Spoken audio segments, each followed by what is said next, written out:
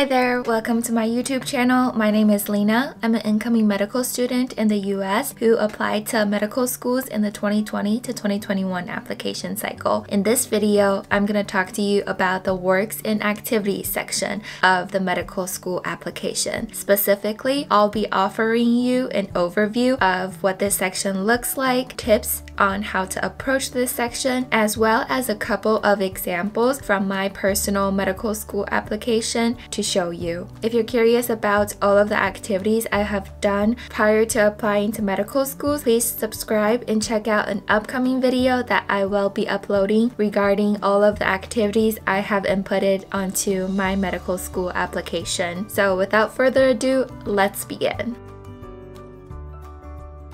So when applying to medical schools, there is a works and activities section on the medical school application for the AMCAS system. If you're applying to DO schools or the medical schools in Texas, this section also applies to you, but the character limits will differ. This section allows you to input 15 experiences or activities that you have done prior to applying to medical schools. For each of these activities, you are allowed to input 700 character descriptions of these activities. Out of all of the entries, you get to choose 3 and designate them as the most meaningful experience. For the most meaningful experience, you get additional 1,350 characters to describe this experience. An example is shown over here.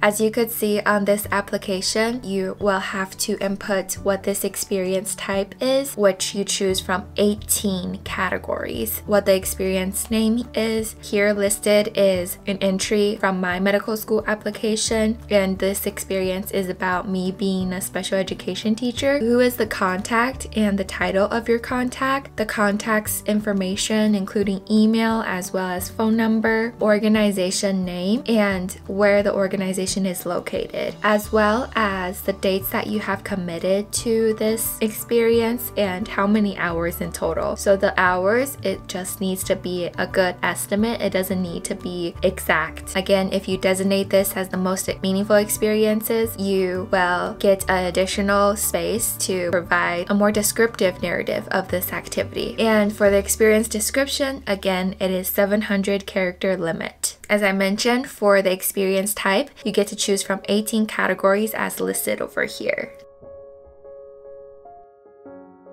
Comment down below if you have any questions regarding anything that I've mentioned so far.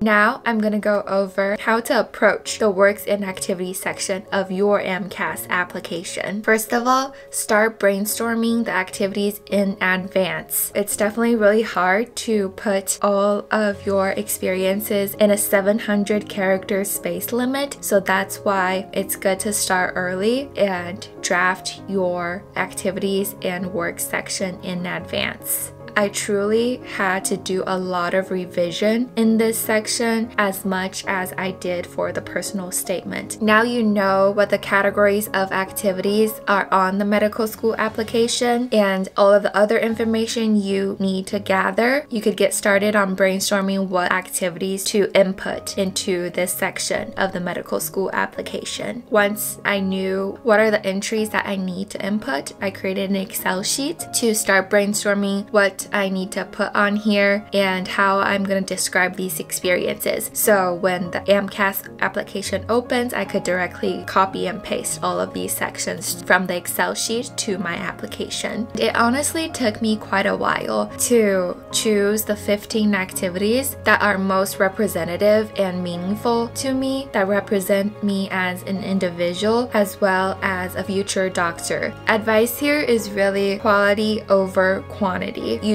really don't need to fill out all of the 15 entries. Choose the things that are either really meaningful to you or that has an impact in your journey to pursuing medicine. The medical schools could easily tell if you're just trying to fill up the space in this section of your application. So really carefully select all of the activities that you want to put here, as medical school admissions committees are going to read over all of them. In fact, they see this section prior to seeing your personal statement. So really take it seriously. At first, it's so easy to have the the tendency to copy and paste whatever is from your resume or CV directly into this section, but please do not do that. Instead, tell a story that shows what you have accomplished through this experience. What was your role and responsibilities, as well as what qualities do you demonstrate through this experience? And most importantly, what impact did you make, or what lessons did you learn, or what growth did you experience? This is what medical schools want to see in this section. Sometimes it's not about the activity itself, it's how you actually describe the activity that makes an impact on your admissions decision. And if you could have one last sentence that connects this activity to your future career in medicine, whether it's through a quality that you could demonstrate or a lesson that you learned from this experience. In the last part of this video, I will show you a few examples from my medical school application. And lastly, ask people to read over the activities and work section and ask if it makes sense to them. Not only ask them to look at the grammar or look at the flow of your sentences, but also ask them if they got a general idea of what you're trying to show here, what kind of qualities or what kind of lessons that you are demonstrating here. For me personally, I asked first-year medical students who I know who have went through this process, and also some of my friends who I truly trust, to read over my works and activities section. And now, in this section, I'll show you a couple of examples from my medical school application. Again, this video is about how to approach this section in providing you with tips and examples.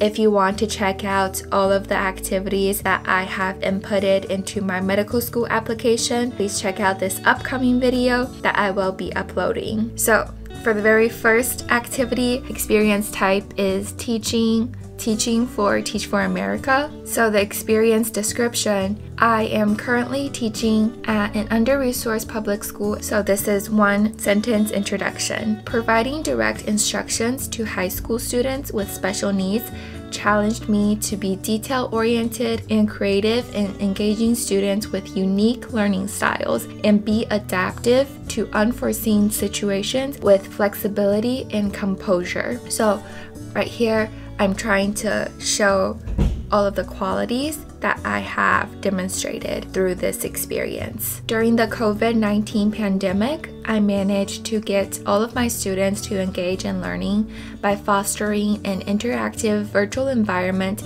and frequently communicating with their caregivers to address their learning needs. So right here, I am trying to show my qualities and resilience, adaptability, perseverance, and reaching out to the students and families, and also my dedication to education equity. And because this experience is more related to education, I want to try to connect it with medicine. So the last sentence is, overcoming barriers to equity and building trusting relationships as an educator will carry on to my future career in medicine. So this experience is listed under the teaching, tutoring, and teaching assistant category. For the second example here is a research experience. I was working at the Brain Research Lab and the total hours is 1160. So the experience description, I started with a project investigating the effects of anopranagolon on the recovery process after optic nerve crush. The findings were published at the Low Vision in the Brain 4th International Symposium.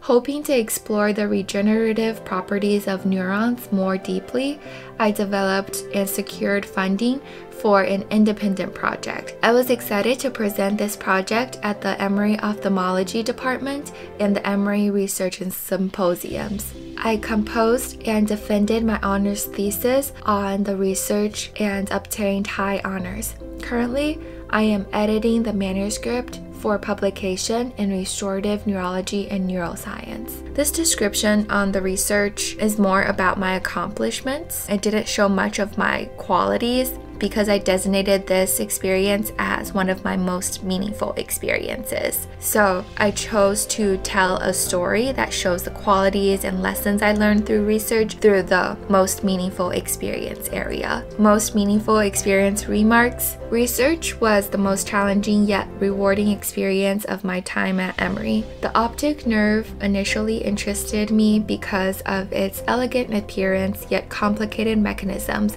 in response to injury. The most exciting part came about when I started developing my independent project investigating optic nerve crush.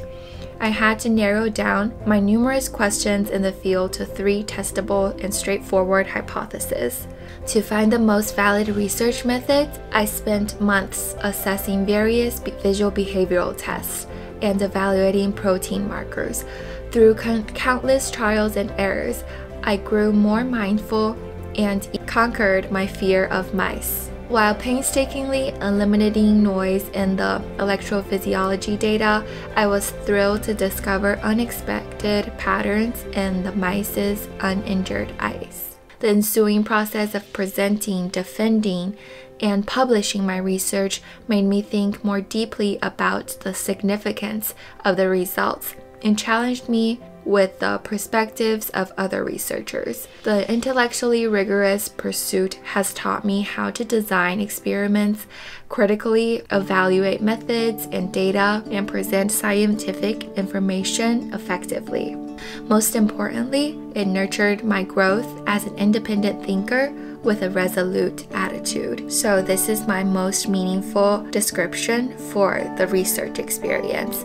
I try to use this space to show my qualities as dedication and resolution to research, my resilience when I'm facing these difficulties during research, as well as my critical analysis and analytical skills that I have developed through research. And the last example over here is from physician shadowing at the Emory Brain Health Center. This description again is more about what I did and what I learned, and in the space for most meaningful experiences, I expanded on this description to show a deeper dive into my enthusiasm and engagement with the clinical reasoning process, as well as showing my growth and my learnings about physician and patient relationship. Experience description.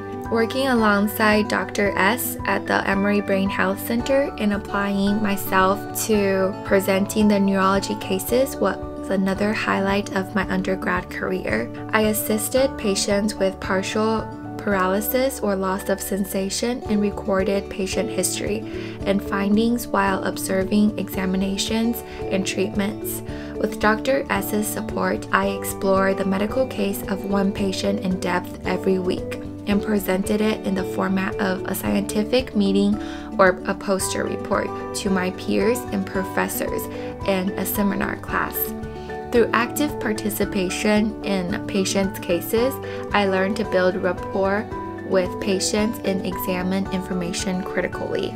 And the most meaningful experience remarks. The Thursday morning shifts with Dr. S made me genuinely see myself as a future physician. I immersed myself in the process of gathering histories and observing assessments while jotting down questions. The explanations from Dr. S always stimulated my curiosity and guided my subsequent research in the pathophysiology, treatments, and clinical trials right after I returned to my dorm. I spent my weekends putting the information into presentations, anticipating the discussions with my peers and professor. This process of profoundly engaging with clinical cases of patients made me embrace medicine with great excitement and curiosity. Moreover, I was inspired by the physician-patient relationships between Dr. S and his patients. While using patient stories to inform his medical decisions, he always made sure that